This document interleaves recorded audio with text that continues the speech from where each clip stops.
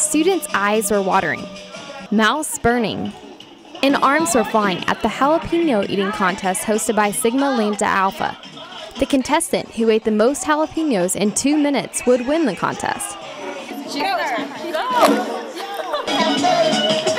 Contestant Alexa DeVries had never eaten a jalapeno before the contest, but she won't forget the burn of her first one for a while.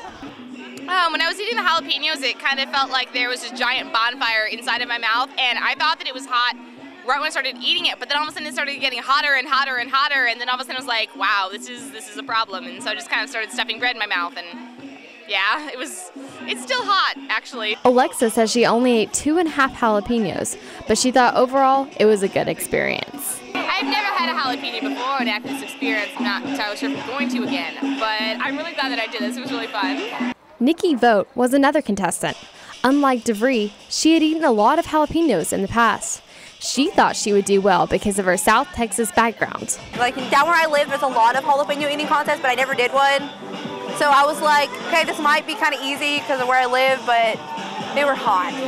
Vogt's experience wasn't enough to win her the contest. For the first time in more than 10 years, Sigma Lambda Alpha is hosting a jalapeno eating contest in recognition of Hispanic Heritage Month.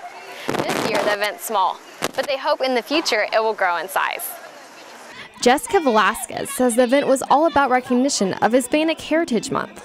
Right now we're just trying to bring awareness, and hopefully later on they'll come to our more serious events. So. The winner of the contest says he did not want to be interviewed, but Velasquez said the winner ate a total of 9 jalapenos. Sarah Fleischer, TCU News Now.